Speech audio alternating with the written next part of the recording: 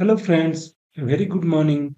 In this video tutorial, I will show you how to get Azure SQL connection string. So basically, if you want to retrieve the connection string for your Azure SQL database and you want to use that in your code, then how you can retrieve that particular, then how we can get that Azure SQL connection string value. That step I'm going to discuss as part of this video tutorial. Now, without making any delay, what I'll do is let me navigate to portal.azure.com, which is nothing but the Azure portal. There I have already logged in. I will show there how we can get this, right?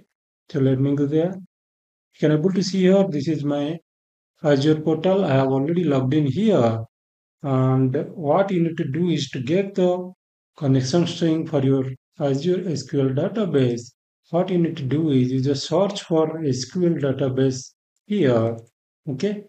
And then you click on the search result SQL databases. Here you will see the list of SQL databases or Azure SQL databases that you have created already, right? Then you click on the one from where you want to get the connection string, right? Just click on that particular Azure SQL database. I'll click it here. So now from the left navigation, you can able to see here the settings tab, right?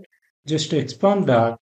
Then you can see this connection strings, right? After the compute plus storage, the second option is the connection string. Click on that. Now, the moment you will do that, you will see all the connection strings here, right?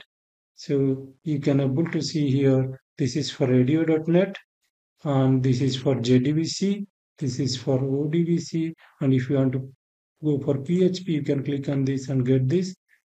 So these are all these connection strings you will get for your Azure SQL database. And that's it for today. I thought to show you quickly how you can get your Azure SQL database connection string from the Azure portal. Thanks for watching this video. If you like the video, kindly subscribe to our channel so that you will get lots of free videos on different Azure articles, different helpful Azure PowerShell commands and Azure CLI commands. Thank you so much and have a nice day. Bye bye.